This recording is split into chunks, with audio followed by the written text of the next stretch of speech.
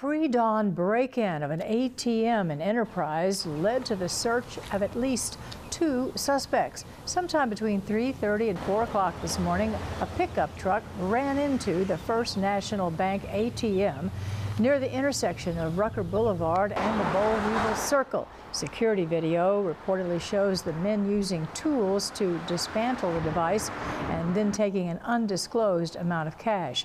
Enterprise police are on the lookout for similar crimes in the Wiregrass because the suspects may be moving from town to town. A lot will depend on that ATM security camera video.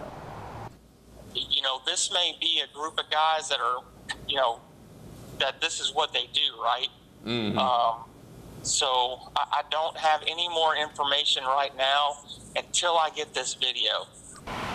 Captain Hagelin adds that anyone who may have seen suspicious activity at the First National Bank on Rucker Boulevard last night is urged to contact the Enterprise Police Department.